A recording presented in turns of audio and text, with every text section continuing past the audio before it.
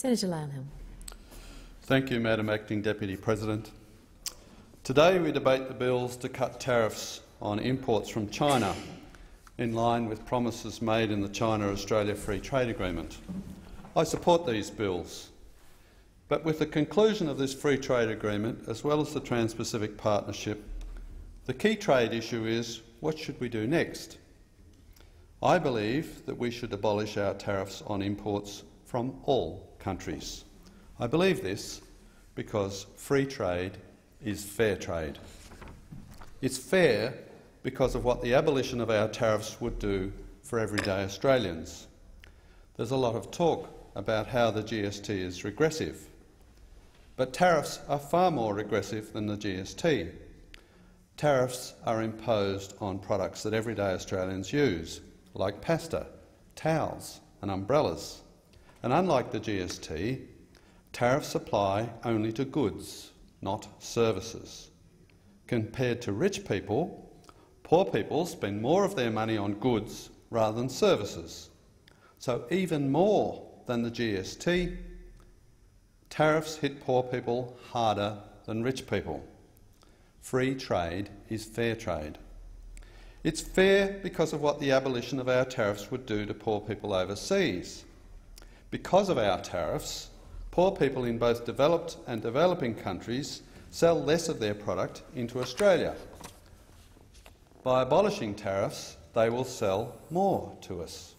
This will boost our living standards a little, and it will improve the living standards of the world's poor a lot.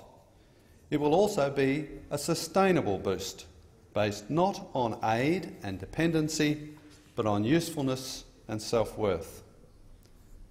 Madam Acting Deputy President, unlike the Coalition, the Liberal Democrats have specific plans and the guts to make wide-ranging cuts to government spending. So unlike the Coalition, the Liberal Democrats have the credentials to make wide-ranging tax cuts.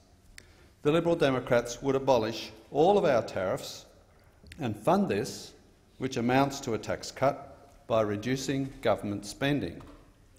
But even without spending cuts, the Coalition could abolish tariffs responsibly by concurrently extending the GST to include fresh food, while still having revenue left over to provide income tax cuts.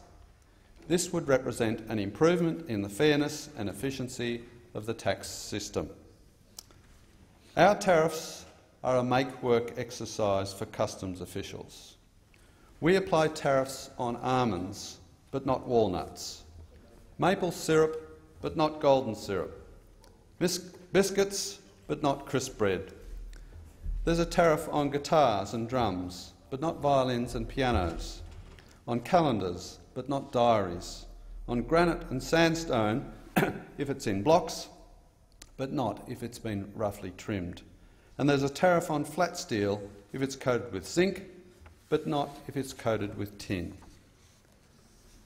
The Coalition wants to retain our tariffs on products imported from overseas as long as other countries impose tariffs on products they import from us. This is akin to shooting yourself in the foot as long as the bloke next door also shoots himself in the foot. The Liberal Democrats are the only free trade party in this parliament, and only the Liberal Democrats stand for true tax reform in this country.